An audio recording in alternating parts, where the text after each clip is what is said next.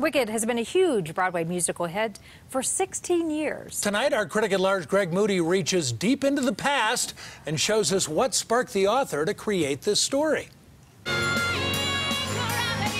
When author Gregory Maguire first had the idea for Wicked back in the 90s, he started with a question. Who were these characters we all knew so well?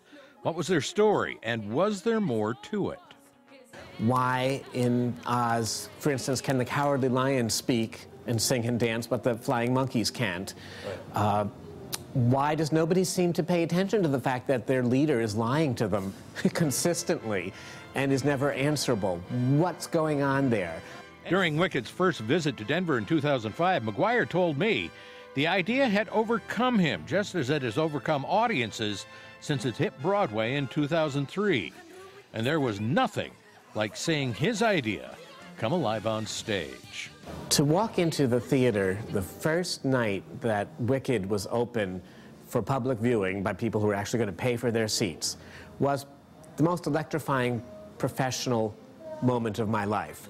Which is what still thrills audiences to this very day, 16 years after its Broadway premiere on its 6th visit to Denver.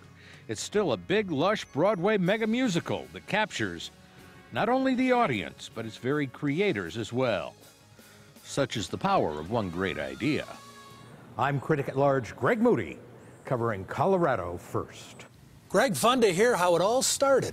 The Broadway mega musical Wicked, now on stage at the Buell, runs through June 9th. What a show. For tickets, go to our website, cbsdenver.com.